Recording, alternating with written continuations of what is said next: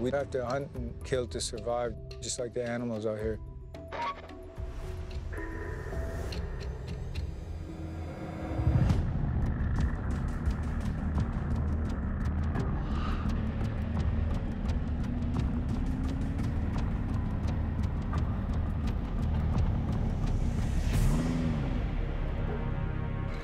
Dead calf right here.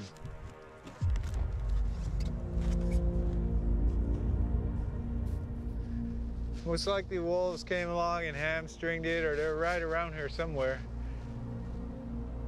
I'm traveling along with my snow machine looking for a place to do some wolf snares, and I come upon a dead, looks like a calf moose. From what I can see, there's some blood. It might have been bit around the stomach or the back leg, and there's a lot of snow right now. The moose are real vulnerable. And I don't think they could survive much if they're attacked by a wolf or a pack of wolves. So I'm guessing what I'm seeing right here is a place where a moose had gotten chewed up by a wolf and just kind of died. If I find something like this, it's unfortunate. I don't like to see this happen to a moose, but it's part of the cycle of life out here. But the wolves will be back, though, for sure. The wolves are most likely right around here, is my guess, and they'll be back tonight. This is part of nature out here. The calves, the weakest ones, get killed a lot, especially in deep snow. I mean, you look at the snow out here, if you walk out here, just right off the trail, it's this deep. And then you go to where the willows are hung, it's this deep out here.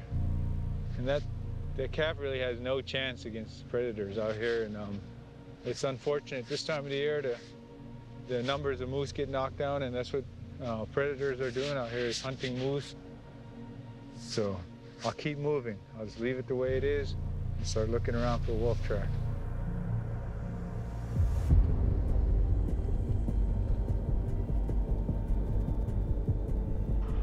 When it comes to food with us Athabascans, moose is #1 staple of our diet, and that's #1 staple of the wolf too.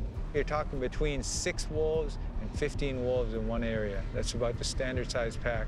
And when you have a standard size pack like this, they kill about a moose a week. So you do the math on that, that's a lot of moose they kill over a set period of time. When you have a pack of wolves in your area, or multiple packs, you lose a lot of moose population around your area. So traditionally, we really have a big part of our culture as wolfing or predator control, especially in the winter when the moose are most vulnerable. It's kind of like how humans have cattle in certain areas. They have to take care of their cattle. With us, moose is our cattle. So we have to look out for that animal. We can't just hunt moose and not look out for the moose itself.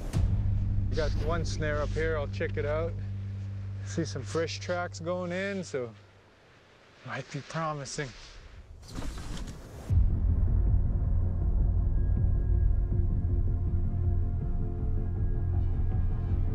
Tracks going back here. Put the snare kind of far back here. Oh, try not to punch through. Big old trench. See where they went through the top here.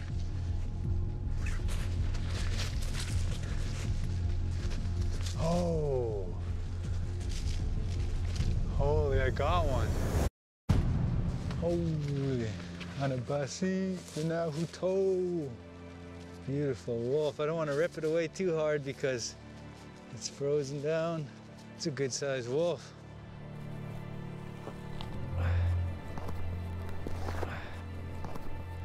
Anabasi Tiakana. Tiakana is wolf.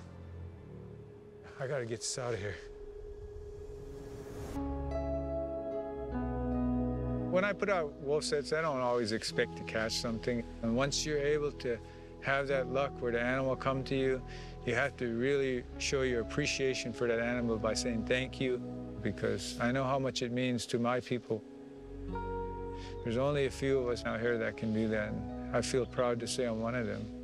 Blessed to have that wolf bring itself to me this way. I really, truly believe that. I'll just keep moving, keep checking sets, and when I'm done, I'll start skinning. Got a lot of daylight, it's warm out. On the bus seat.